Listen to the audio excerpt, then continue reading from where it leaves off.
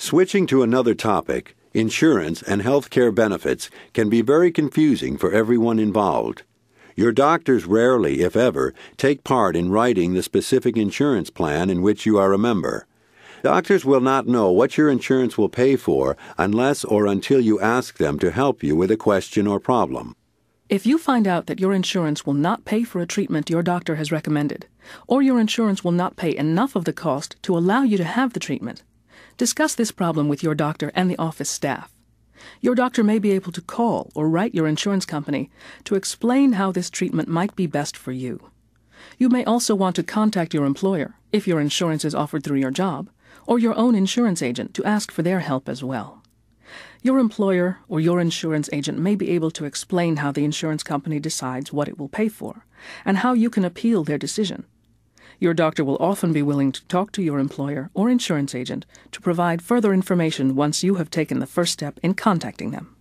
Other members of the healthcare team who can assist you in negotiating with your insurance company include the social worker and the case manager. They are specialists who often negotiate with insurance companies on behalf of cancer survivors to obtain treatment, home health care, or skilled nursing care. You should be aware that there is no law guaranteeing that all cancer survivors will be able to buy adequate, affordable health insurance. Some laws, however, help survivors buy and keep insurance. Every state regulates the companies that sell insurance in their states. These laws cover rules such as what type of cancer treatments a plan must pay for, how long you may be denied insurance if your cancer is a pre-existing condition, and whether you have a right to convert a group plan to an individual plan. Information about these laws is available from each state's insurance department. Again, these laws are changing constantly, and you should be sure to get the most up-to-date information. If you did not have health insurance when you were first diagnosed with cancer, you are not likely to find affordable individual health insurance. You may, however, buy health insurance through a group plan. Many state laws can help you buy health insurance if you can't find a plan because of high costs or because of your medical history. Those laws change often, so check with your state insurance department to learn about your rights.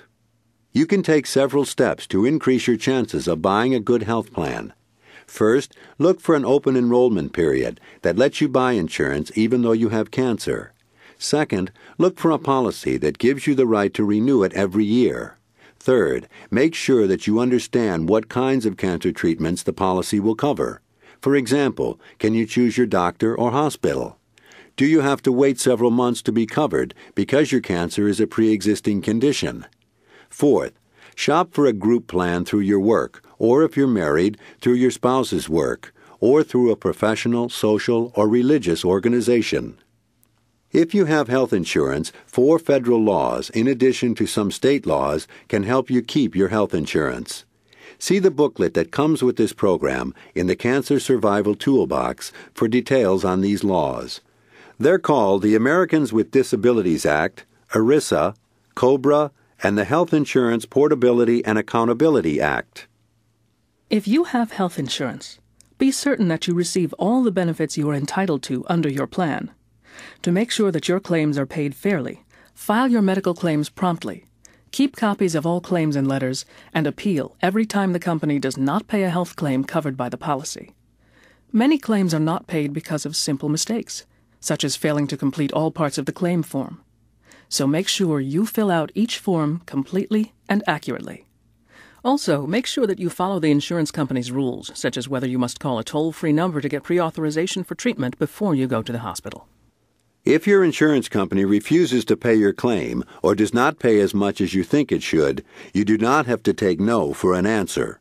Send the claim back with a note explaining why you think the insurance company made a mistake. If necessary, include a letter from your doctor explaining why the treatment was the best one for you and why your doctor's charges were reasonable. If the company rejects your claim again, ask that a doctor instead of a clerk look at your claim. Send it back with a letter that says, "I would like to request a review of this denial of coverage by the peer review physicians." When negotiating with an insurance company, it is important to talk to someone who has the authority to make decisions. You can ask directly, for example, who can authorize payment for a bone marrow transplant in my case?